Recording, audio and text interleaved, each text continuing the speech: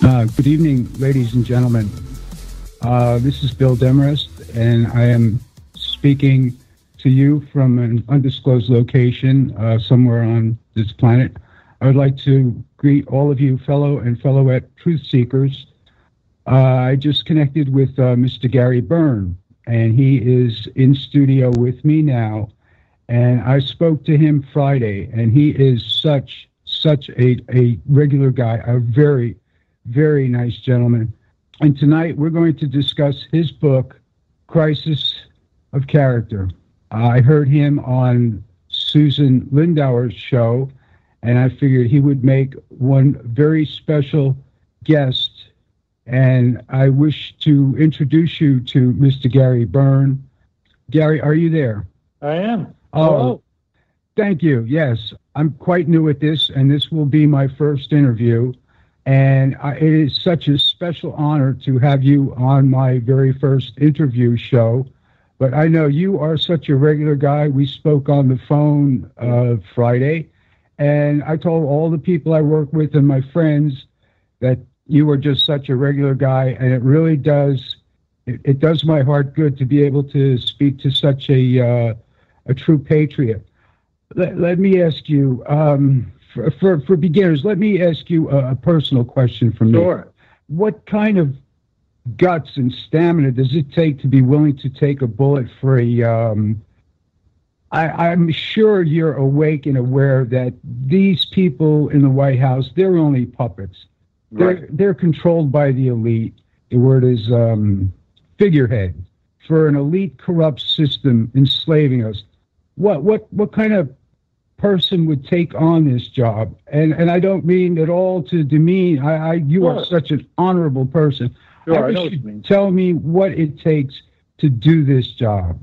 Sure. So basically for me, Bill, the way I worked it is, I decided years ago, when I started as an Air Force security policeman, and the Air Force in their training made it very clear that, if you were ever taken hostage in your line of duty and they threatened to kill you, then you better start saying your prayers, because the Air Force was not going to negotiate for your safety in that type of situation. And somewhere along the line, I decided that it was the right thing to do to protect people. And, when I became a Secret Service Uniform Division officer in the early 1991, you have to set the politics aside. Of course, the first president I protected was President George Herbert Walker Bush, who was a very honorable guy and, was a war hero. Whether people agree with his politics or not, he was a decent, kind human being. And things changed when the Clintons got in there, but it doesn't change what the way the Constitution's written. And you're protecting the office of the presidency, not so much the man or the woman or however, you want to put it. It takes a little bit of getting used to, but you just decide that's the right thing to do. And for people like me, I want to do the right thing, and I never had any problems with it. My biggest fear was failure. What if I didn't get it right? What if something happened and I didn't move fast enough or I wasn't accurate enough? That's what drove me to the levels that I got to. So, yeah, I understand that. I understand that skill level that you have to attain to satisfy yourself. Why in the world would you write such a book? As I'm sure you, of all people, are aware of the Clinton killing machine leaving dead bodies in its wake. Do you live in a vault? No. Nope. I live in a house outside of Philadelphia. I live like a free man. I get exactly what you're saying. And I experienced this similar concerns back when I got subpoenaed during Bill Clinton's scandal with Monica Lewinsky. So here's the way when I decided to write this book, I wrote it because I want the American people to know the truth, Bill. I want them to know who the real Hillary Clinton is. And they're never going to get that kind of transparency from anybody else other than somebody like me. And, I spent 29 years protecting the Air Force personnel, nuclear weapons, 12 years in the Secret Service Uniform Division, 13 years as a federal air marshal flying all over the world, protecting our citizens and our airliners. And I've hung up that badge, but now my job, my mission is to get the truth out. I'm not telling people how to vote, Bill. Vote however you see fit. But this is the truth. What's in my book, Crisis of Character, what I'm going to talk about tonight, is exactly what happened. what I've subpoenaed to testify about, what I witnessed, what I heard, what I saw, and what I did. Yes, I understand now. You were protecting the office and doing your duty. Can I ask you, of all the sheer and truly disturbing actions or incidents you saw, what event or circumstance bothers you the most? Well, it's actually a simple one. I mean, maybe not simple. It's simple in the big picture, but one of my coworkers, who was a veteran of the U.S. Army, was walking down the West Colonnade at the White House one time. That's the outside walkway that takes you from the mansion, the White House mansion living quarters, over on the ground floor over to the West Wing. And he was walking down the colonnade. He'd been up all night protecting the First Family. And the First Lady walked by him, and he said, "Good morning, First Lady," and she told him to go F himself. Now, there's many, many examples of Hillary Clinton being incredibly cruel and rude and mean to people, and especially the military and law enforcement. But the reason this one always bothered me was because 3.5 to 4 years before that, this guy was in the U.S. Army, and he was deployed by President Bill Clinton to one of the earlier missions in Somalia. Not the one we now know as Black Hawk Down, but before that. And he received a Purple Heart. He was wounded. He was hit by a sniper. They went underneath his body armor. He was severely injured, but he recovered. And he got a job with the Secret Service Uniform Division. And then the First Lady or the wife of the Commander-in-Chief that sent him on the mission tells him to go F himself. I'm sorry, that's just unacceptable behavior. And that's why, that's one of the reasons I want the American people to know who the truth is. And they will stop at nothing to get more power and more control. And they will say anything for her to become president of the United States. And we've seen that already. Yep. Our listeners are very aware of disrespect for the American people. Let me ask you, other than Bill Clinton being so bold in stating that he lied and never having sexual relations with Monica, one thing about this whole incident, which cooks my can, to borrow a line from another host, is the hot coals they dragged Linda Tripp over. I do remember that, and I've heard her story on Larry King Live. This woman was dragged through the coals, and then her health issues. And when I think about Linda Tripp, that she is one person that got more burned than anybody else in this whole soap opera. And I have to ask you about what you know about Linda Tripp, because it really does tear at me. It really does. I agree 100%. I'll tell you a little story about Linda Tripp. I knew her. She was an employee. She was actually a really good government employee. She had a lot of high-up positions, office managers. She helped a lot of high-up people. I don't remember her whole list of jobs. On both sides of the aisle, I know that. Yes. Yeah. She was a real worker. And I used to see her around the West Wing and the White House and the old executive office building all the time. I knew her. I used to say hi to her. She was always very polite. And you're right. She got the worst hammering of anybody. And one of the last things I remember seeing of her was she was trying to get into her townhouse. She lived in Maryland. And her kids were teenagers. This is during the Lewinsky scandal. And the press is out there. She can't even get to her house. And you can see she's flustered. She's trying to keep her composure because her kids are with her. They're yelling questions to her, and somebody starts yelling, incredibly rude things about her appearance. And I'm telling you, Bill, it took everything I had not to jump in a car and drive over there and just go to somebody's backside. It was unacceptable. But this is what happens when you try to do the right thing and it goes against the Clintons. Linda Tripp is a good, decent, honest, law-abiding citizen. She did the right thing. And I also believe her actions probably saved Monica Lewinsky's life. That's my belief based on what I saw. And she certainly saved my career and other people's careers, because without that blue dress, without that DNA, it would have been our word against Bill Clinton's, and Judge Starr never would have relented. He was, he had a job to do, and he was going to do it, and we would have been massacred. Yeah, that's the take I got on it. But she was being sued for disclosing secrets on personal this, and Monica sued her. And from what I got from that story, it was a mutual understanding. She did nothing wrong. She was a witness to a crime, and she reported it. Because if you don't report a crime, you're just as guilty. Yes. She could have faced charges also. And the only reason Monica isn't in jail now is because she cut a deal with the FBI, because they had her cold. And the truth was, I mean, I don't know. I remember in testimony and stuff that I heard when I was giving testimony, that Linda wasn't the only one she was shooting her mouth off to. Now, I don't know who exactly ended up having to testify. This all falls back on the behavior of two people, the bad behavior of two people. Bill Clinton, who was the president of the United States at the time, and Monica Lewinsky, who started out as an intern. Linda Tripp did the right legal thing, and I'm so grateful for her that she did, believe me. That was my take on from what I've researched on it, because as I said, Linda was the one. She suffered the most, and then she had cancer and radiation, and the hell she went through. Being raked over to coals, it was radioactive coals. Anything else on Linda you'd like to share at the moment? Well, just the fact that I'm grateful that she survived. She sent me a message about, I don't know, right after my book came out, through a friend of a friend, an acquaintance of a friend. She sent me a message telling me that she was grateful that I wrote the book. And I thought that was very nice. But at the time, when all this was happening, when we were being subpoenaed, I mean, I really wanted to reach out to her, but it was just I was afraid I would damage her.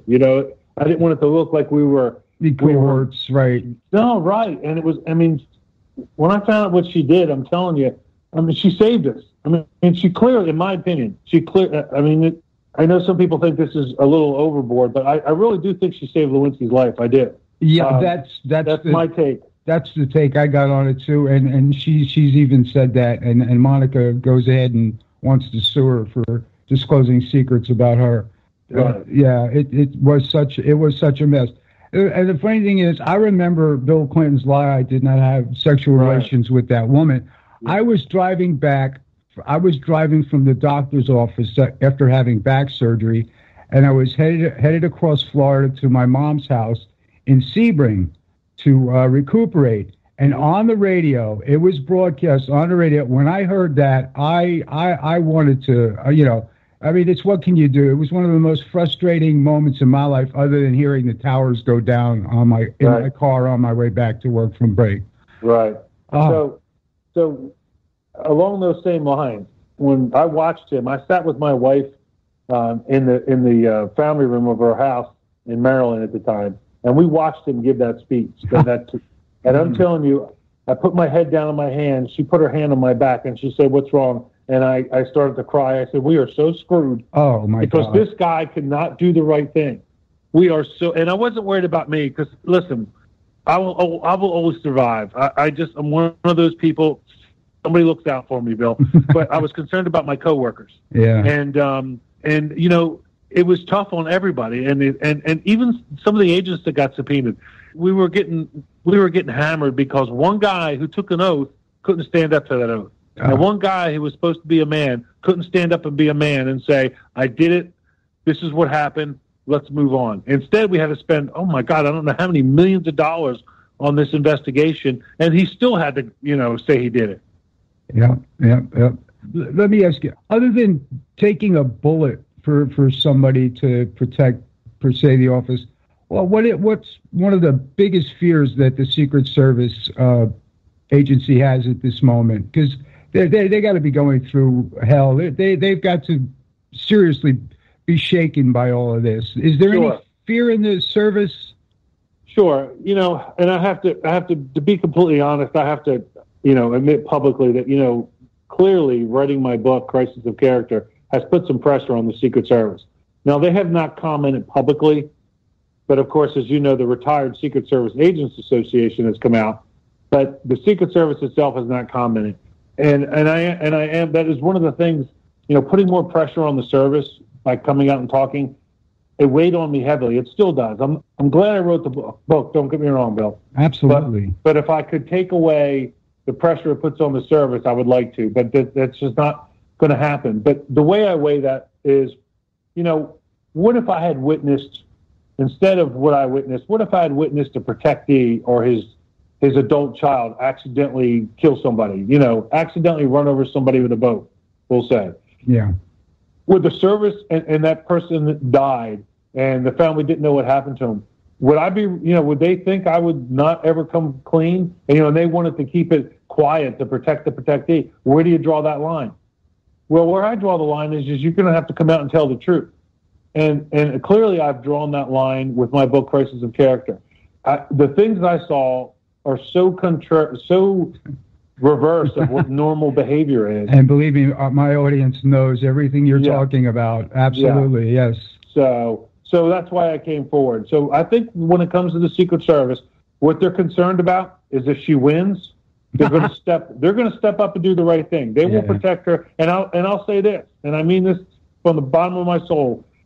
If I was still in the Secret Service Uniform Division and she got elected president, I would protect her 100% because that's what it calls for. That's what the job is. You don't do it when it's easy. You don't do it when it's fun. You do it all the time.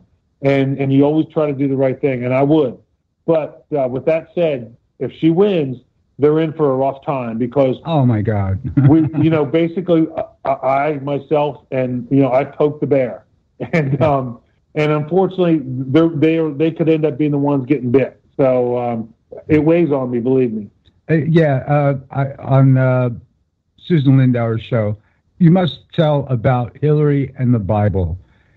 Sure, absolutely. Oh, please do. So I come in one morning and I get an early morning workout in at the White House, and I take my post. About an hour later, the president comes over, and of course, when the president comes over to outside the Oval Office, I'm sorry, my post was right outside the Oval Office at this time. And the president comes over, so the agents come over, and we're standing there talking outside the Oval Office, this agent and I. And I said, hey, I heard this rumor in the gym this morning that Mrs. Clinton threw a fit in the limousine and threw something, hit the agent with something, with a book. And he says, yeah, it was me. And I'm like, what? And these guys, I mean, listen, every Secret Service agent that I worked with wasn't a great guy, but most of them were. And I may not agree with their management style, but I like these guys. I admire the work that they do. And this guy and I had a good rapport. And I knew he was a real physical guy. He was a good fighter. He was a strong guy. And I looked at him, and he told me the story. So he's sitting in the front seat of the car on the left side. He's driving, or he would be driving. They're sitting on the south lawn of the White House. And that's the side of the White House that's the closest to the Washington Monument. The First Lady's already in the car. And for some reason, they get stalled, like they're not leaving for some reason. And wherever they're going, she's got a Bible with her. And she gets so angry, she stomps her feet on the floor, she leans forward, and she punches him in the back of the head with the Bible. And he spins around in the car. Now, it's hard to turn around in these Cadillacs because of the way they're built. But he turns around as best he can. And he makes it very clear to her, as best he can, that that's unacceptable. And he reported it, and it was investigated. But what are you going to do? And he told me about it, and I kind of laughed, and I said, it's just hard to believe. And he looked at me, and he said, basically, after a couple of minutes we were talking, he said, Gary, if anybody should understand what happened to me, you should. And I said, you're right, because he knew the stuff that had happened to me with getting berated by her before. So anytime, and I don't know if I said this on the other show I was on, but I've said it on one of the shows I was on. And I know this sounds harsh, but anytime you see Hillary Clinton with a Bible referring to religion, it's nothing but a prop. It is nothing but a prop. You cannot behave like she does and believe in the teachings of the Bible. That's just my life. That's just my opinion, and based on what I saw. Yeah, definitely. It Bible must be written backwards, upside down, and sideways, because she certainly is known to have gone to occult witch covens, etc. You mentioned the loyalty and this and that. I watched Hillary stumble, fall, go to the ground, and then put her in that van. Yes. I mean, I cannot comprehend your service and these people loving and mothering her. Is it just the job, or yes, it's just the job, and they do it well? Yes, and everything you saw them do to help her. My take on, I wasn't there, and I haven't talked to anybody that was there, but my experiences in those 8 years, when she got to wherever they were going, her family member's house, and she felt better. As soon as she realized what happened, I'm sure and she found out somebody videotaped it. I would bet you $100 that she berated the living crap out of them, Bill. That she berated them, she screamed and yelled and blamed them for everything. That's just the way she is. She's a dictator. She has She has no leadership style whatsoever. Yeah. We have about 3 minutes till break. Tell us where we can get your book. I want to get into something at the other side of the break. Tell us where. Sure. And before you do that, I gotta borrow a line from Susan Lindauer. She said, people, go out and buy 5 copies of this book and give them out to anybody who's not sure whether or not they're going to vote for Hillary, and they're leaning towards Hillary. You've got to get this book in these people's hands to when I speak to somebody and they say, well, Hillary, I can't, all I want to do is choke. I want to choke them as well as myself, because it's like, don't you have any idea? So tell us where we can get your book, and if you have any websites, please. Sure. My book can be found at any normal bookstore, Barnes & Noble, Books A Million. It can also be found on Amazon.com, BarnesandNoble.com. My Twitter is at Gary Byrne, at author Gary James Byrne. You can just Google my name, Gary, B-Y-R-N-E, and then it'll bring up my YouTube channel. You can find my YouTube channel, the different websites that I have, and information about my book. And I appreciate you for asking me that. Thank you. Of course, I have to, because I personally, Susan Lindauer's one Sunday show, she said, oh, I'd love to get Gary Byrne, but he's too big for me. And I wrote back, not, because, I was listening to your very first radio interview on WIOD here in Miami, and I said, no, here's a man that's got to get the truth out. Susan Lindauer is not small potatoes, being the ex-CIA operative she used to be. We're she's good people. Oh, she really is, and I do videos for her. Now she's asked me to do some new intro music. We've had a difference of opinion. I had to redo that one video because she didn't like it. And I spent another 6 hours on that video, which I think I sent to you as well as the original. But yeah, I got in touch with you through Facebook, and your media person got back to me with your phone number, and I just passed it along to Susan. And as I said, I spoke to you on Friday, and you are such a regular guy. And right now, I'm not doing an interview. I'm chatting with a very good friend who's about to open some more eyes. As hard as I try, sometimes it's very, very difficult. So I'll catch you on the other side of the break in less than a minute. And hey, are you giving out any signed copies? Because I, sir, would love one. Well, if I get some more copies, then I'll be sure to put you on my list. Okay, thank you, sir. You bet. On the other side, I want you to think about I've seen forensics that prove that at least 2 women are being substituted for her over the past couple of months, just to get people used to seeing this person. And there is a conspiracy theory. There is a conspiracy theory that we have the ability to clone Hillary Clinton. I'd like to get your opinion on the other side of the break, sir. Okay. Speak to you then. Okay, thank you. And we're back with Gary Byrne, author of Crisis of Character, and we were chatting, and I wish he lived closer. We'd go bike riding and just, hang out. I mean, he really is one hell of a gentleman. And, there's a lot of conspiracies, but I've seen the photographs. I've seen the pictures. The ears aren't the same. The noses aren't the same. The mole isn't there. I mean, forensics proves that there are at least 2 women that have been playing her part in speeches and rallies and stuff. My audience knows that we've had the capability to clone people for so long, and the science and the means to do such a thing. What is your take on this? Well, my first thing is that, oh my God, if we have the ability to clone somebody, we chose her.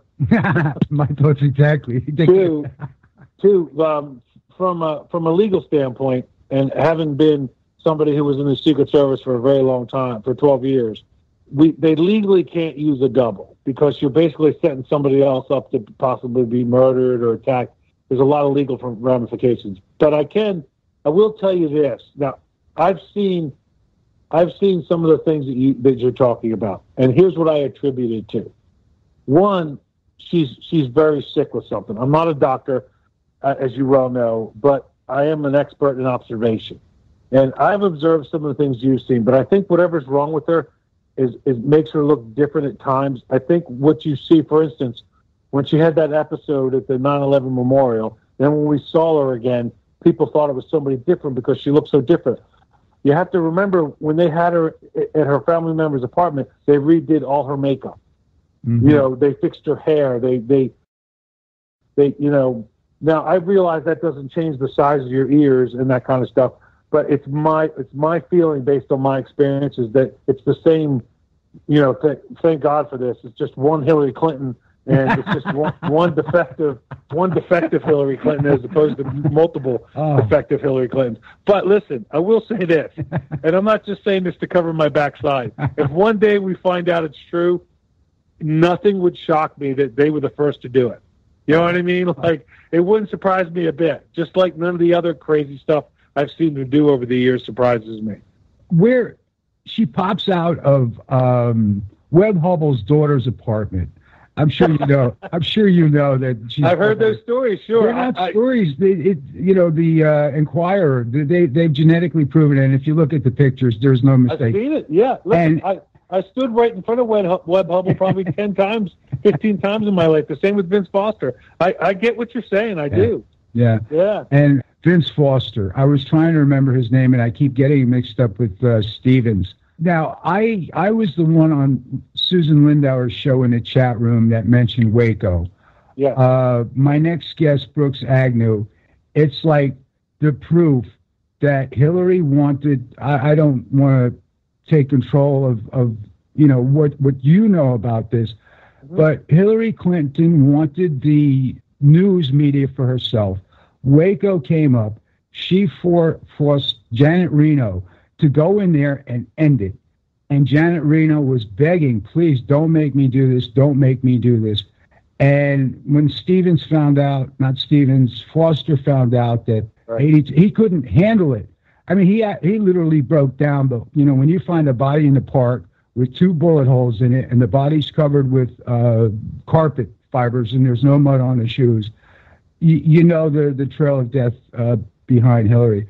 Let me ask you, where do you go from here? Fame and fortune with the book sales and with not too bright a spotlight on you. The movie certainly will never come out till long after 9/11 is forgotten. No one will ever produce this movie. Yeah. So where do you go from here?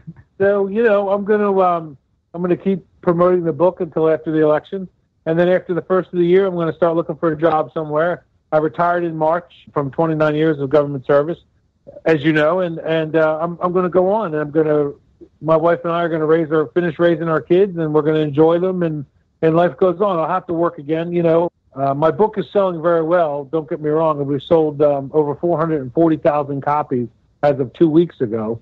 It sold over 300,000 copies of just the hardcover, and well over, and another 140 or so thousand copies of the electronic version. I got it. Did you get an advance for this book? I did get a small advance. My LLC and the my agent, we split it. I got 2 small checks that covered me, helped cover my expenses, living expenses, right after I retired for a little bit. But the truth is, we don't get our first check from the book sales until March. So things are getting a little tight, but that's my problem. We'll work through it. We're taking steps to fix that. But I'll go back to work after the first of the year. I'll start looking for a job, and life will go on. And I'll always be grateful of the way I was treated by you, by the other radio shows, by Fox News, and by the people. I mean, the messages I get are so incredible. I mean, you're aware of them. We talk. I did the right thing. I'm glad I did it, and life goes on. It's a shame that the good people have to suffer. So Dr. Bill Deagle, and I've known him for years, he said when he met Hillary and shook her hand, it sent cold shivers up his spine. And as David Icke might say, she had the soul of a reptilian. Any impressions on her actually being a reptilian? I don't know if you... No, but I will tell you this. Is she that cold? Yes, she is, and that's just the way. It's, as you know, it's just the way I describe her in my book, Christ as a character. She's cold, distant. It's almost like there's something missing from her as far as the ability to actually show that you care for somebody or to interact with people. She really is bizarre. And when you see her doing it, it's so obvious that she's acting. That was my experience. I will tell you, I don't think I've ever said this to anybody before, so this is going to be a break for your show. Yes, thank you. And it's kind of humorous, but when I worked there, and a lot of the old timers, and I talk about some of these guys in my book. I refer to one of them as Krusty. It's just a made up nickname. And some of these old timers, they were Vietnam veterans. These were guys were the Patriot, and they used to refer to her. They just, if they were referring to her in our little group where nobody could overhear us, they used to refer to her as Satan. And that's a true story. Her daughter, Satan's daughter. I mean, that everybody in my audience would say, yeah, I know, Bill, yeah, definitely. Yeah, they didn't mean it literally, but certainly they didn't like her. They didn't like the way she treated people, and they certainly didn't like some of the, one of the first large events that the Clintons had. One of their guests was Jane Fonda, and of course, anybody that was in the Vietnam War was not fond of Jane Fonda, and so there was a lot of tension there. So yeah, they used to refer to her as Satan in certain circles. So true story, of course. I just want to say that I worked the Democratic and Republican National Conventions down here in Miami in '72, and ran into Jane Fonda. I actually had the opportunity to shake Nixon's hand, and other than speaking to you, my greatest and honorable moment in my life was when I backed away from shaking George Nixon, Richard Nixon's hand. And the reason George comes to mind, I walked past security, and George Wallace was sitting in a wheelchair, and I shook George Wallace's hand. Now, that blew me away. And Jane Fonda, I just wanted to interject here a little bit. You know that movie, Born on the 4th of July? I do. And the riots after it? Yeah. I was there. It never happened. It never happened. Right. Too funny. They some of the old timers I worked with when she came into the White House had some choice things to say. I won't repeat it on your show, but it was very humorous. Yeah. Anyway. And that's it. My audience would never forgive me. What is the most disturbing action in your mind, and perhaps even what you thought Bill did, that is so over the top or so beneath? What's the one disturbing thing she did besides using the Bible as a weapon to a fellow? Clinton. I'd say I'd say the story I told you earlier about her telling the former veteran and UD officer to go F himself. That one just always bothered me because he was such a decent guy, and I just can't imagine anybody treating anybody. And this is the thing. This is one of the things I want to. When I try to compel people to read my book, Bill, it's not about selling books. It's about getting the message out. And here's the message. One of the messages I want you to understand. Can you imagine being at the place where you get your car worked on, or at your child's pediatrician, and you saw them treating their employees or acting like this? You would never use them again. You would take your kid and run out the door, and you would take your car anywhere but there to get it fixed. Because normal, decent people don't behave like that, regardless of what pressures are on them. It's just not normal behavior. And that's what Hillary Clinton is. She's abnormal. She's completely angry, she's distant, cold, and she just doesn't function properly. And she is no leader. And she is that reptilian. Yeah. I didn't mean to be personal about your advance on the book, because you think about the money she got for her book, and I don't think she sold 150 of her books. That's why I was asking that. I know Susan kept dragging you back to the real dirt of Bill and Monica and sure. The granddaughter in the bathroom and the Navy steward. That's a great story. To tell my audience that, because not too many people are up at 11 o'clock when Susan's show was on. That one, I told the guys that worked that, and they what you talk about with the Navy steward with the towels? The towels, yes.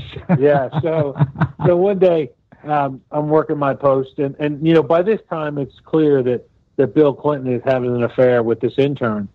It's just every day something else crazy happens. And so the Navy steward, the president was in the Oval Office, and he left and went back over to the mansion. And apparently while he was in there, he had a liaison or whatever you want to call it with Monica Lewinsky. And when he left some towels. There's a couple different stories where he left some towels one time, and another time there were tissues with lipstick. But this one particular time, it was a towel, and there was fluids from a man in the towel. And the steward was very aggravated. He was embarrassed, and he basically said, I'm tired of cleaning up this crap. And I understood, and I said, look, these towels, I know where they're going to go. They're going to go downstairs, and the young guys that work for you, they're going to wash them. They're going to see this. They know what it is. They're young men in the Navy, So I said, why don't we do this now? Why don't we give me the towels? I got a plastic bag out of the bottom of the trash can. We got a trash can liner out of the bottom of the trash can. And he threw the towels in there, and I destroyed them. Now, needless to say that, a year, 18 months later, when the subpoena started flying, I was nervous about being accused of destroying, evidence. Of course, it wasn't evidence at the time. I was, and this is just an example that I hope your listeners understand. Oh, they do. I tried to help this guy help himself. I destroyed the towels to eliminate more reputation destroying rumors, and you can't even help them help themselves. That's one of two times that I worked there that I tried to help him, help himself, and you just can't help them. They just go from one scandal to the next. And his wife is the same way. I mean, she was Secretary of the State for 4 years, and how many scandals do we have? At least two: Benghazi, the email server, and the email server is like the scandal that won't go away. Every 20 days, it's something else. It's just insane. So yeah, I destroyed the towels, and it was crazy. Well, I'm glad you told that story because I did forget about it. I'm talking about the steward opening up the bathroom door. And was it Mondale's granddaughter? Yeah, no, it was Mondale's daughter. The map room. I'm sorry. Yes. So this is funny too. So this one's not as stressful. So it's around Christmas time one Christmas in the early 90s, and I'm walking from the east side of the White House over to the West Wing back to my post. I went over to the east side to get some food and to eat. So I'm walking back along the ground floor, right outside the map room at the base of the president's stairwell and elevators. There's a room called the map room, and there's a post right there. And so I stop. I'm talking to the UD officer there and the agent, and we're talking. And the Navy steward walks up, and he's got a clean shirt for the president. And as he's talking to us, he heads towards the map room. We're talking to him, and he opens up the door. Now, he's looking at us in the hallway. We're looking at him, past him. And in the room, when he opens the door, we see President Clinton standing there face-to-face with Eleanor Mondale, making out like high school seniors. And, of course, he's looking at us. And all of a sudden, he realizes the look on our faces, there's something wrong. He turns around and looks into the room, and he sees what we see. And he gets embarrassed and flustered, and he closes the door, and he takes off down the hallway. So, of course, we look at each other, and we kind of smirked and said, Merry Christmas, welcome to the White House, just another Christmas. So, yeah, that was a crazy one. Another really great story is when the Clintons came into the White House, it was like a hippie invasion. I still laugh when you speak of the stickers and the guy around the pool. Yeah, let's hear that. We have a little more time. Sure. Yeah, the first one is, I think it was the first Sunday night that they were in office. I'm standing at my post outside the Oval Office. Each administration sets their own rules. Ask the Secret Service, the Uniform Division, or the Secret Service in general, to enforce certain rules as far as when they're going to let their staff pass holders do tours, walk by the Oval Office and do tours, and they don't want it done during business hours. Anyway, the Bush administration had just left. The Clintons had just come in. There were no rules yet. So we were trying to be flexible, and so this guy who comes walking up, he was kind of short in stature, he was kind of heavy set, and he had this beautiful necklace around his neck. It was like a piece of rawhide or leather, and it had these big metal rings. I forget how many rings. I want to say 5 or 7, maybe 7 rings, and each one was a different color. and they were big, big in size, the rings. And he walked up to me right close, and people in general, and especially cops that do what I do, we don't like people getting in our space, So he kind of got close to me, and I backed up as far as I could. I had my back right up to the Oval Office, the wall there, the Oval Office with the open door, and he sticks his thumb underneath the necklace, like under his chin, and pushes it up like towards my face, and he says, "This is my gay freedom pride necklace." And I looked at him and I said, "Oh, well, okay, well, good for you, congratulations." What are you going to say? And I guess I thought at the time, and certainly when I was writing the book, I guess he thought because I was a cop or in the Secret Service, I was homophobic, which is not true. I don't care what you do in your personal life. That's right. And the guy standing with him, he had this guy. Now, the pass holder had a temporary pass, and technically he shouldn't have been escorting anybody, but again, we were trying to be, a little flexible at the time, and so he had the guest with him with a guest pass. They moved towards like the opening of the door, like they were going to walk in, and I said, "No, you can't go in." I said, "You have to look at it from out here," and he said, "Well, we make the rules now." And I said, "Well, yeah." I said, "That's not really the way it works here." So anyway, they said a couple things back and forth. They looked around, and then they started walking down the hallway. Now, the direction they were walking in would have been west, and they would have been moving through basically the remainder of the West Wing towards the Chief of Staff's office, towards the Vice President's office that way. And as they're moving down, I see the skinny guy, and he's putting stickers. He's doing something and I look and he's putting stickers on the priceless White House furniture, the immaculate, painted walls, and the artwork. He's putting stickers on it. and I yell, "Stop!" And they look back and they said something about "we're in charge again," and I said no. And I went over the radio, and I, to put it in context for your listeners, the White House is a working museum. Mm-hmm. I mean, when just to give you some context, when Ronald Reagan was president, each carpet that a president has the presidential seal in the middle of the floor. He wouldn't walk across the seal. Exactly. I didn't either. I walked through that room 10 times a day when I worked there, and I always left over it or walked around it. But anyway, so they're sticking stickers on this priceless furniture, that's almost as old as the country. And so I called for help over the radio. A sergeant and an officer showed up. They took control of the situation. They took them out to the gate, and that's the last I saw of them. Then I got on the phone, and I called the GSA, the people who clean that part of the White House. And then I actually called the mansion people. And they don't generally clean that side. They're in charge of the mansion, but they're very good at fixing stuff, cleaning stuff, So they came over and helped these guys because you just couldn't pull the stickers off because we were afraid it would pull the veneer off or the finish and the paint off the walls. So it didn't go over well. We reported it to the Chief of Staff the next day, through the chain of command, and it didn't go over well. And that was my first experience. And there's probably another 20 stories, that same month or that same week that just didn't, either got edited out or I didn't remember it well enough to write about it. So I think we have enough time to. Sure. You went to White House staff about stopping Monica from, and Bill from doing what they were doing, and you went to her and they fired her, and Monica come up to you with a pass. Tell that story. Sure. So first, it's not my job or the Secret Service's job to tell the president who he can do whatever with, so to speak, or who he can see. But you have it right. So, by this time, Monica Lewinsky she's still an intern and she's coming back and forth all the time, and she's getting her foot in the door. Now, originally, I thought it was just a young woman trying to get a better job or a paying job, and I gave her the benefit of the doubt. But by this time, I'm having doubts. So, a woman that worked for Bill Clinton, as a matter of fact, she was the first appointed woman deputy chief of staff in the government, and her name was Evelyn Lieberman, and I loved her. She was great. Mm-hmm. She was hard as nails. She would speak her mind.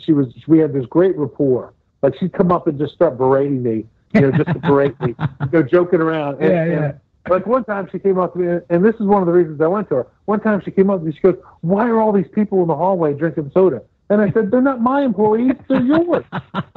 And she goes, "You're right, they are." And then she put out a memo telling them to stay out and stop spilling coffee and soda all over the damn, $100 a yard carpet, so anyway.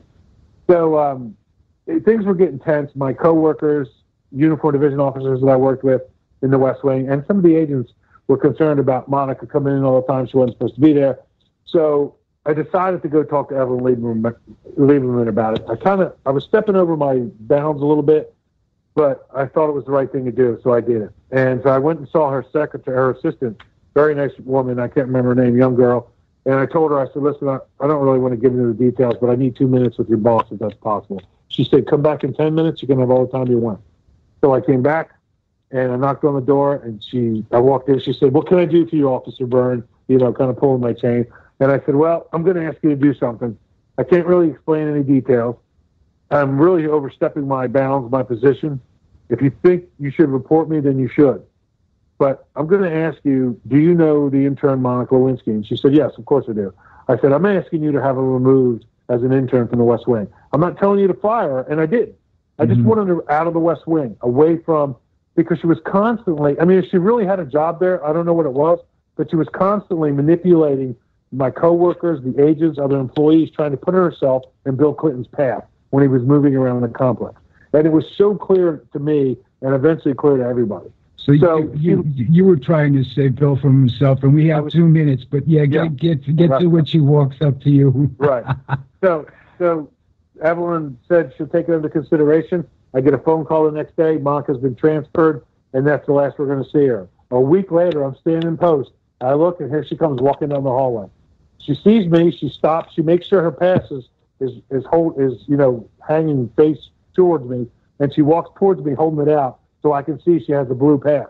And the blue pass that she had gave her access to anywhere in the complex with the exception of the private living quarters. So, it was clear to me that somebody way above my pay grade and way above Evelyn Lieberman's pay grade wanted her in the West Wing and wanted her to have access to Bill Clinton. And my guess is it was Bill Clinton.